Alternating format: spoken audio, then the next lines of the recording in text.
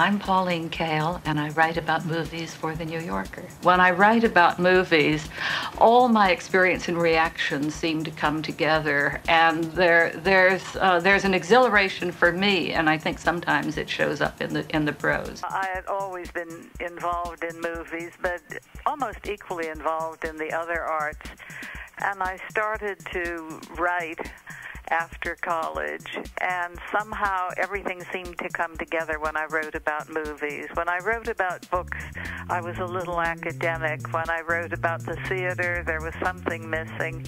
But when I wrote about movies, all my other interests came into play, and somehow there was some excitement in the writing that there wasn't in anything else. But, you know, movies are so integral to our lives. I mean, they can mean so much to us, and they affect us so much.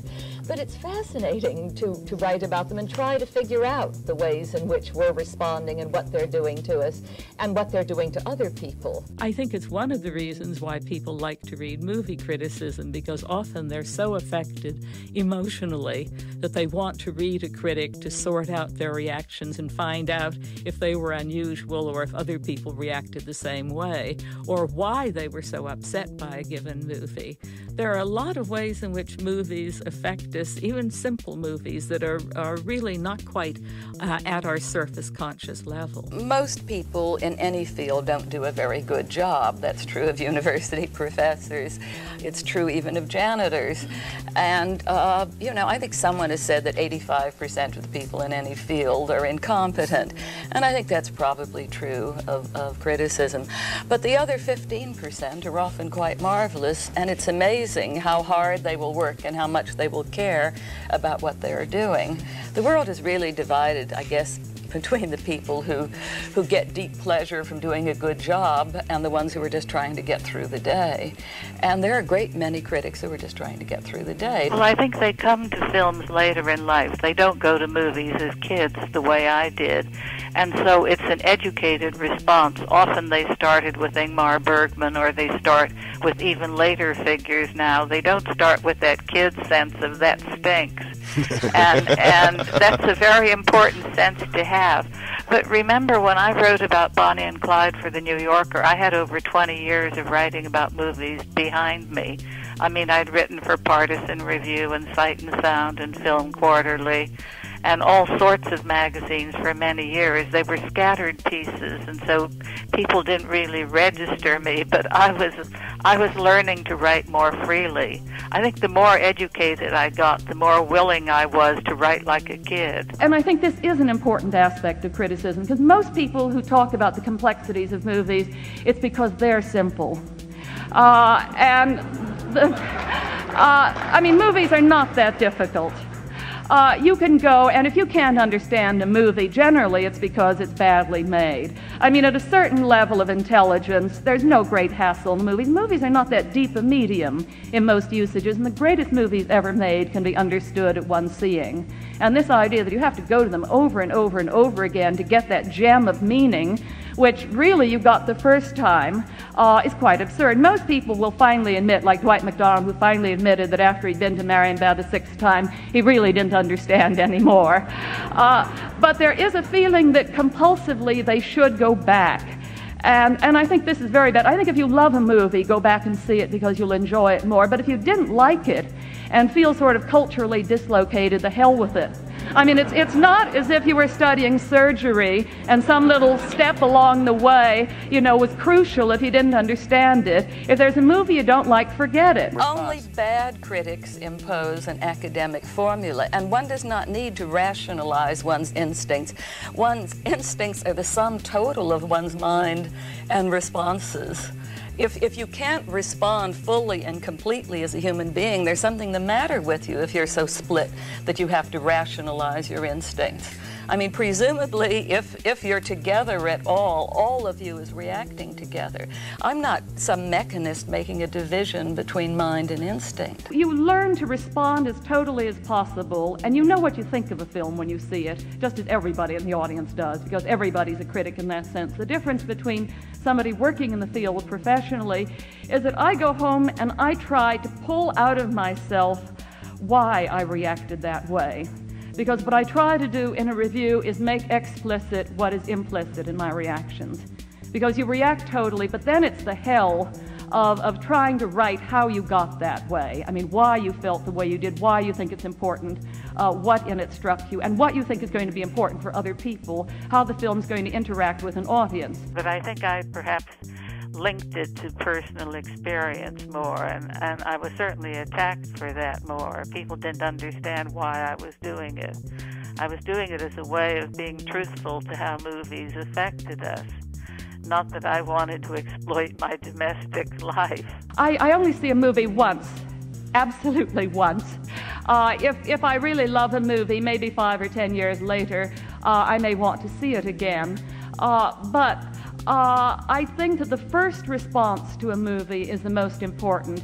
Now, this varies. Some critics need to see a movie many times because they don't remember it. I have an almost iron memory for movies. I do remember the dialogue and the details. I can give you almost a shot-by-shot analysis of a movie after one seeing.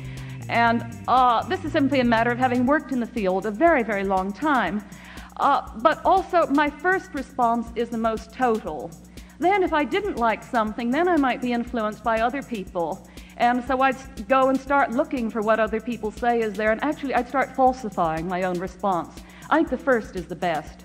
And afterward, if I go, it's strictly for my own pleasure, but I review it after seeing it once. The great thing about writing fast and writing immediately is that I think you get almost an exact fidelity to what you really felt, because you don't have, you're not worried by what other people then think of the work. You're strictly on your own at the point at which you write about it. And so you're trying to make explicit your own feelings in the act of writing. And of course, the excitement is when you discover something about yourself in the act of writing. And that is possible in criticism. It doesn't happen often, but I think when criticism is really good, that's what you're doing. I mean, you're working out your relationship to that material. If it's simply a matter of explaining to other people why a work is bad, there isn't the same excitement in the process, and I think that the prose doesn't have the same power. But if it's a process of self-discovery and of thinking about new things, of thinking about things you've never got at before, then it's really a very exciting process, and I don't know that it's that different from other forms of writing. Most people think of criticism as parasitic, but when it's really a process of discovery within the work and of discovery within yourself, I don't think it is parasitic. And of course, even when it is parasitic, even when it is strictly judging the work, it's still a necessary function, because of course the alternative is simply advertising, and somebody in a society has to make these judgments, or else people will simply go where the advertising money is. But I loved it when I did it. It came very easy to me. I never have understood people who found it an ordeal to sit down and write a movie review, because I love the process of the way all the associations you make in your mind come into play in the course of a review.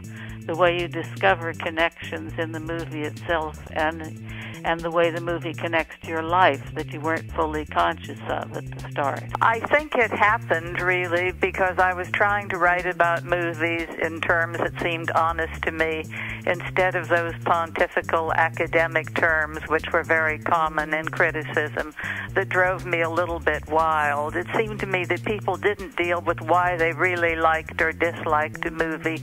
They dealt with why they thought they should like or dislike it. Academics tend to be afraid of new work, and they derive their standards from old work and then impose it on new work.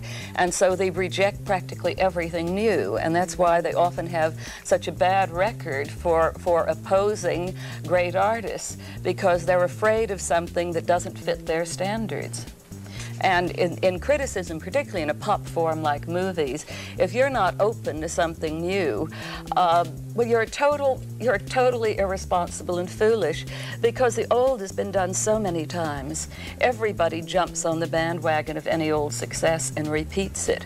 So it's only the people like Godard and Altman who try to do something new who spell the health of the medium. I love seeing a good movie, because then I know I will have the fun of trying to share share that experience with other people. I never go to a movie wanting it to be bad. I always go wanting it to be good, because then I'll have something new to say. I mean, an innovative movie means I'll have something new to write about. And that's the most exciting part of being a critic. There are moments all the time in movies that quite surprise me. I think that happens from our earliest movie going. In D.W. Griffith's Intolerance, there's one moment when a little chariot pulled by doves crosses the screen. You wouldn't believe it was possible for something like that to be as affecting as it is, but every time I think of that image, something melts. How can you love movies and not be sensual? I mean, that's one of the things that makes us prefer movies to other art forms when we're kids. I mean, a play just doesn't bring the people as close, doesn't make us that aware of their sensuality, and it doesn't give us the intensity of a performer with the same directness that a movie can. It's one of the things we love movies for. I used to be kidded for the sexual titles of my books. They were absolutely consciously chosen to try to indicate how directly movies could affect us. And I find that educated people want to fight that direct response. They don't seem to realize it's one of the greatest things we have available. The process is simply thinking, really. I mean, writing is simply, putting down what you think. And to be paid for thinking, and to know that you're doing something that may even have some value, that that some other people might enjoy that process and share it with you. I mean, that's a marvelous way to live. I mean, I can't think of any better way to live.